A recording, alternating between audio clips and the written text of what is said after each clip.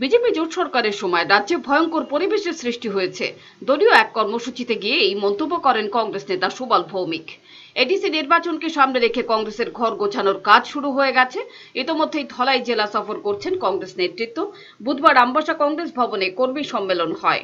উপস্থিত ছিলেন কংগ্রেস নেতা সুবল ভৌমিক, প্রাক্তন বিধায়ক রাজেশ্বর দেববর্মা সহ অন্যান্য নেতৃত্ব।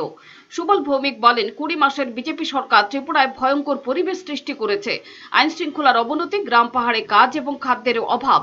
তিনি বিভিন্ন অভিযোগ এনে বর্তমান সরকারকে কাঠগড়ায় দাঁড় করান।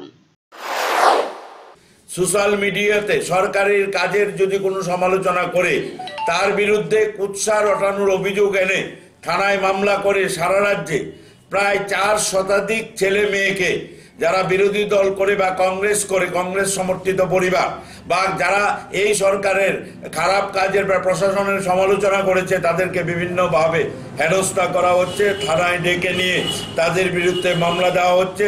এটা এনসিআরবি রিপোর্ট, আমাদের নয়। ন্যাশনাল ক্রাইম রেকর্ড ব্যুরো বলছে ত্রিপুরায় প্রতিদিন যেভাবে খুন, ধর্ষণ, বিশেষ করে ক্রাইম এগেনস্ট ওমেন এবং যেভাবে আত্মহত্যা হচ্ছে ভূভারতের আর কোথাও নেই।